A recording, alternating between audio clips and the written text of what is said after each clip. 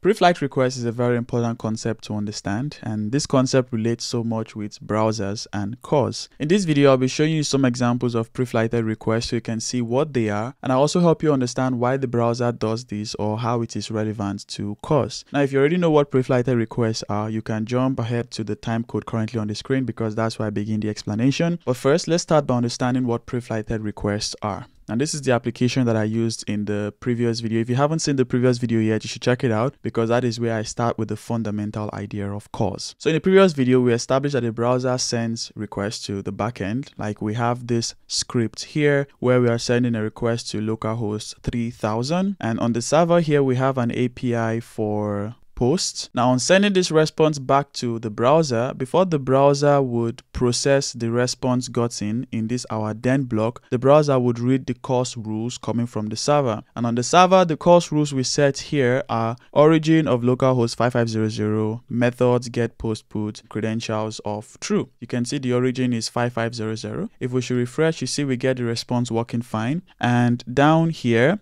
we can see that the server actually processes the requests. So we have post request to /API, we log the cookies, and we also log the origin. So if we go to the network tab here, this is the API. When the browser does this request, the browser sees from the server that the server allows credentials from cross origins, and the server also allows the control origin of localhost 5500.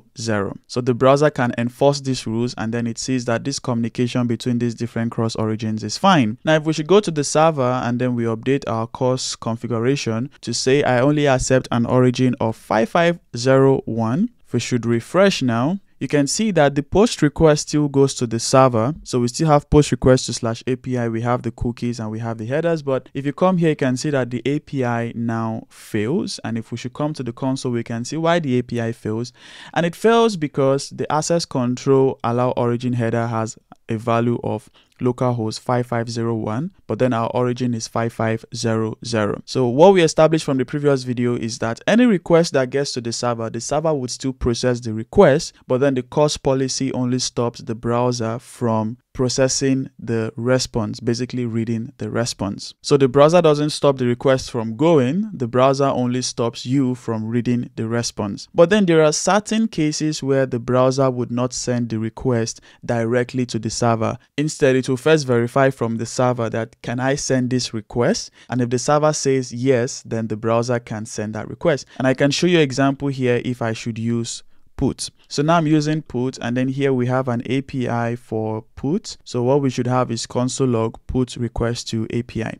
Now if I should come here and I should refresh, what you notice on the server is that we don't have the put API triggered, which means the put request never got to the server. If I should change this back to post, what you notice here is that the server gets the post request and it processes it, but then we have our CORS error which doesn't allow us to read the response. But if I put this on put and I refresh, the put request never gets to the server. So in this case, the browser doesn't send the put request immediately. But then if we should come to the network tab, all we see here is that we have this request which is called a pre-flight, and then this is the actual request that failed. Now, why is this the case? Now, this is where the concept of simple requests and pre-flighted requests comes in when working with cross-origin communication. And this is the MDN docs here where we can see what classifies as a simple request. Just take note of this line for now. We'll come back to this in a second when we explain why pre-flighted requests actually happen. I'll also make a separate video where I talk about this error, cross-site request forgery, because this is an error you want to take note of when working on backend applications especially.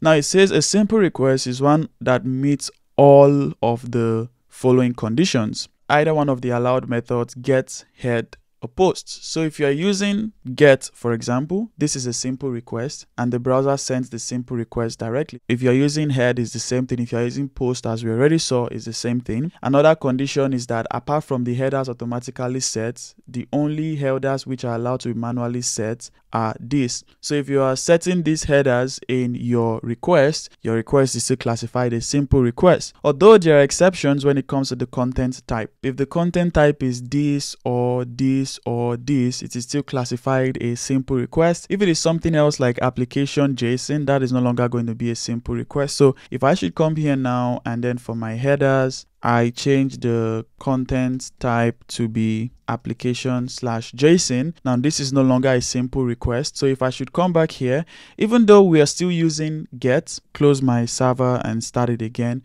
If I should refresh, you can see that the get request never gets to the server, and we have our CORS policy here. And then if we should go again back to the network tab, you can see we have this pre-flight here. So because we are changing the content type to one of the content types that doesn't classify as a simple request, this now becomes a pre-flighted request, where we have this pre-flighted request before the actual request, which doesn't get sent. And then there are also rules like this and rules like this. So the difference between a simple request and a pre-flighted request is that the simple request goes directly to the server. If I should change this content type to text/plain, you can see that it actually gets to the server. You can see here we don't have any pre-flights, but in the case of a pre-flighted request, if I should change this back to application/JSON, and what happens in a pre-flighted request is that the browser is not going to send this request directly. So what this browser first does is that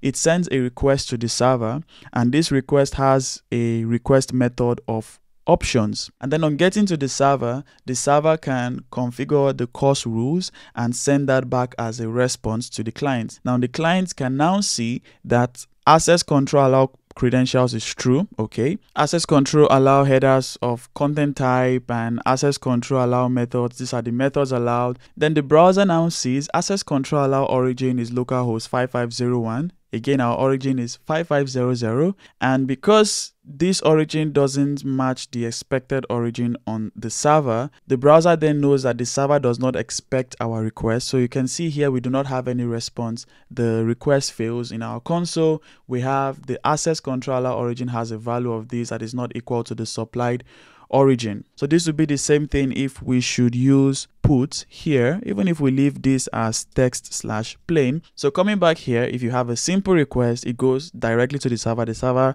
processes it and then sends CORS information to the browser, which the browser enforces. But then when you have a pre-flighted request, as we just saw, it says unlike simple requests, for pre-flighted requests, the browser first sends an HTTP request using the options method to the resource on the other origin in order to determine if the actual request is safe to send. Such cross-origin requests are pre-flighted since they may have implications for user data. So one of the reasons why the browser does pre-flighted requests is, for example, if you have this put method which might change a user's email address or password, or let's say you have a delete method which can delete a user's data. If somebody should set up a fake website which looks like your own website, on that fake website that person can call this method delete, and even if on your server you already expect a delete method, the browser doesn't know what the allowed origin is yet, right? But then if that person on your fake website should click a button or do anything, and then the browser sends the delete request to the server, then the server deletes the person's data, and then the server responds with this before the browser sees that the origin here doesn't match. Now that would not be good for the user's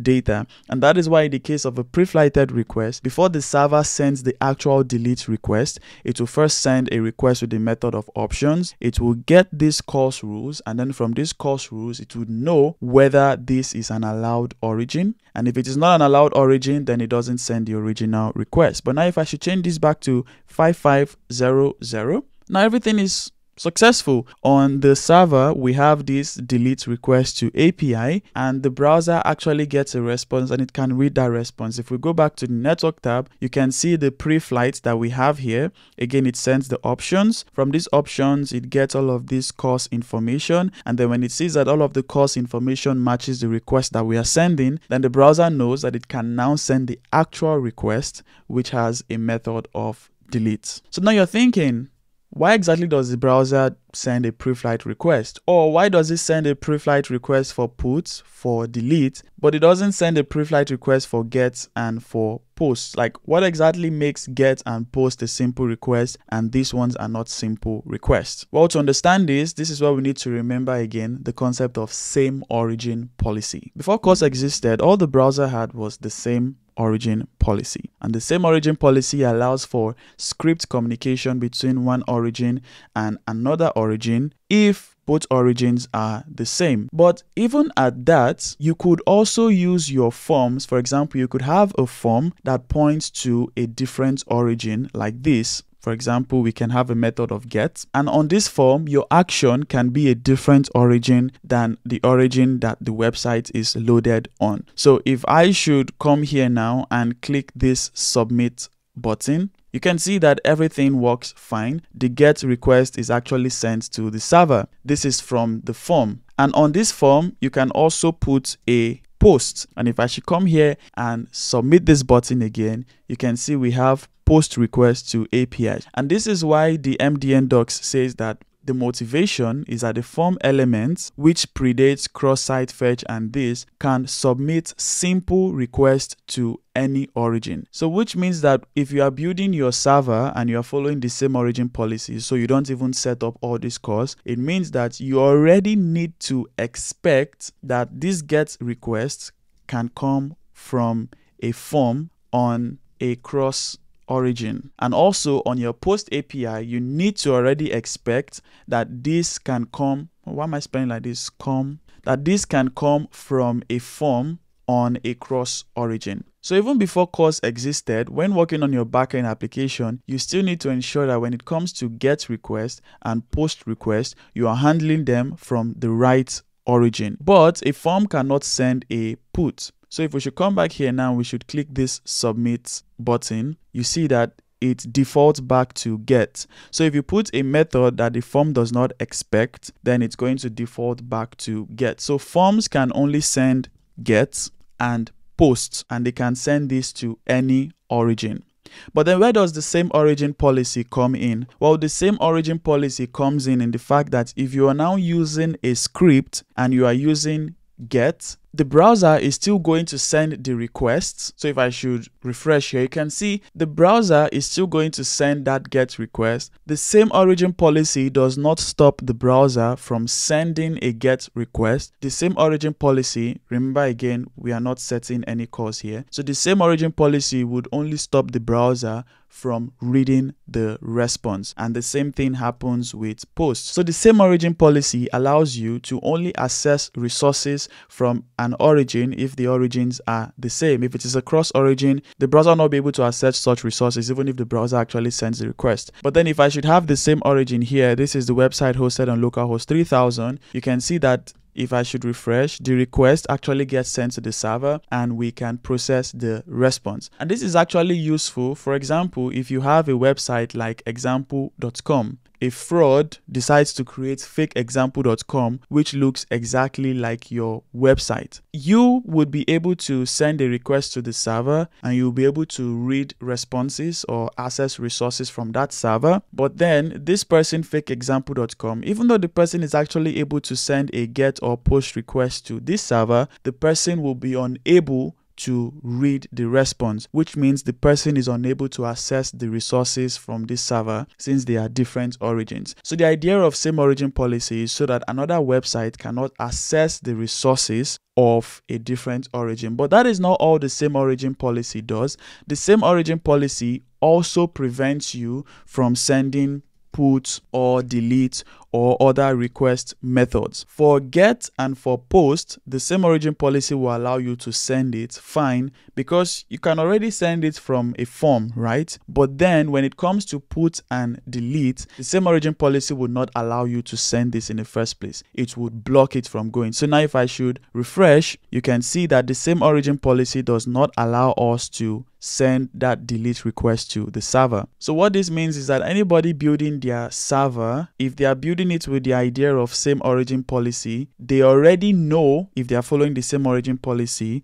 that they do not expect this request from a cross origin because the browser is not going to allow it. So now if we come back to this MDN docs, the difference between a simple request and a preflighted request, and this is also where you get to understand why preflighted requests are relevant to CORS. Simple requests could already happen before CORS existed. So before CORS existed, still in the idea of same origin policy, you could already send a GET request and a POST request. The reason why head is here is because head is actually similar to GET. The only difference is that I think with head you don't expect a response. So head is still similar to GET. So even before CORS came in, you could already do a GET and a POST. Also before CORS, you already had some headers which were already set for you. And also before CORS, you already had these content types already sent, especially when you are working with forms. But then with the introduction of CORS, which allows for cross origin, you can now use other methods like put and delete when you are working with cross origin. But because this was not possible with the same origin policy, this is why the browser has to first send a pre-flighted request to first check if the server expects this kind of cross origin. So if you don't understand that, let me give you an example. When people are building their servers on same origin policy, these are some of the expectations that they would have. They would expect that GET and POST can come from any origin. So in that sense, the backend developer still has to ensure that they are handling the correct origins when they are working with GET and POST. Also, the developers would expect that put, delete, and other request methods cannot come from cross origins. They cannot come from forms, and also the same origin policy would not allow such request methods to go from scripts. Another expectations these developers would have is that the content type of the request coming from these cross origins cannot be application JSON. Now, if they are developing their backend with these expectations, like I already said, it means that the developer would not expect that a delete request should come from a cross origin. And this is where a preflight becomes important because, again, if you remember, with POST, the browser actually sends the request, but it prevents us from reading the response. But then imagine that the browser actually sends a delete request, and then on the server, some data is deleted, some response is sent, and then when that information gets to the browser now realizes that that origin wasn't expected in the first place. Now this would be bad for the user, and in this case you might blame the developer that why the developer just make that assumption. But then when you're working with same origin policy, it is safe to make that assumption because same origin policy would have prevented this API call from being sent in the first place. So this is why a preflighted request is important. If you are working with simple requests, it is already expected on the server that you're already handling simple requests in the most secured way. But then when it comes to non-simple requests like our delete method, then in that case, the browser, instead of sending this request directly to the server first, the browser has to first send a pre-flight request. And because there is no allowed origin, the browser now knows that this server does not expect this kind of request. And this is why the pre-flight is important. And this is also how it relates to CORS. You can think of them as a safety or security measure. And you can also think of them as a compatibility thing. But then if we should set on our server that we actually allow requests coming from localhost 5500, now if I should refresh, the preflight goes, gets the information from the server. The browser now knows that, okay, the server actually expects this kind of cross-origin request, and then the actual API is now sent with our delete request. This gets to the server, delete request to API, and of course the response comes successfully, and then we have the response here. So I hope that this helps you understand what preflight requests are, and it also helps you understand the importance of pre-flight requests when working with CORS. I'll still be making more videos explaining different things in CORS and the different misconceptions around CORS. And of course, if you have any questions around CORS, let me know in the comments and I would also try to make a video on that. If you enjoyed this video, please give it a like, share with others. Also subscribe for more videos like this.